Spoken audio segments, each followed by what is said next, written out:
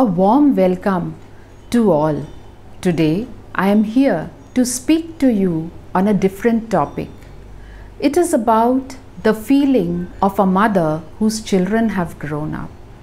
These beautiful lines were penned down by a very dear friend of mine by the name Maisrat and a resident of Pune.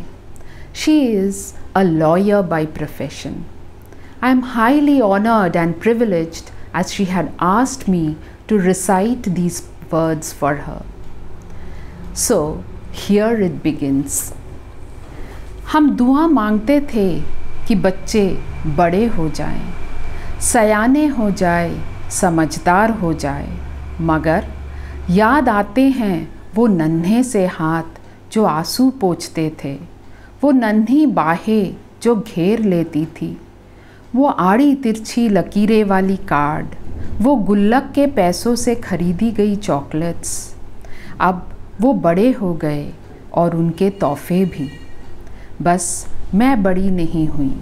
आज भी मुझे लगता है कि scooter पे दोनों को आइसक्रीम खाने ले जाऊं, उनके नन्हे हाथों से फिर खुद भी आइसक्रीम खाऊं और ब्लैंकेट का घर बना के उनको अपने सीने से लगाकर लोरी गाकर सो जाऊं।